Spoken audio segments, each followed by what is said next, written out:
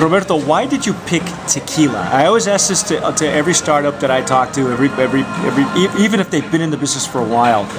Why tequila? Tequila because it's from my country, my roots, my parents are from. It's because I love tequila. It's from Jalisco, where my mother's from.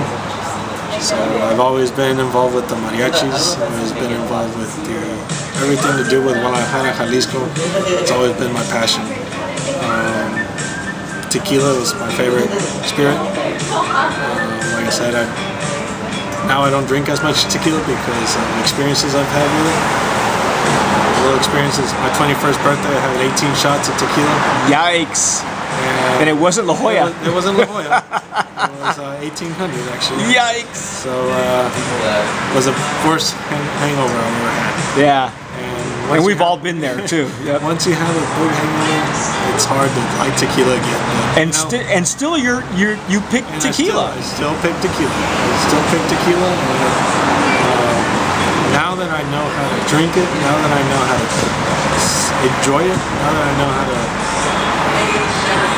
from everything from smelling it to getting all the smells, the alcohol, from all the nuances, and everything.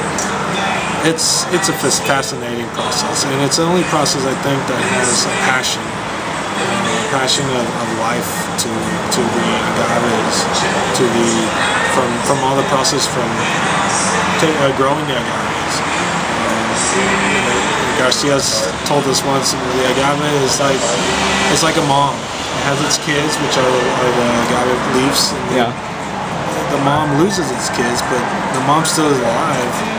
We cook it, and she goes through the milling process. All the juices is still from the agave. Yeah. So everything is a process, and it's a pretty nice story. That brings out what makes tequila. And it's not just it's from a region. It's a great product. It's one thing that I've loved, and mostly it's because it's from Guadalajara or from Jalisco. That's why I chose tequila.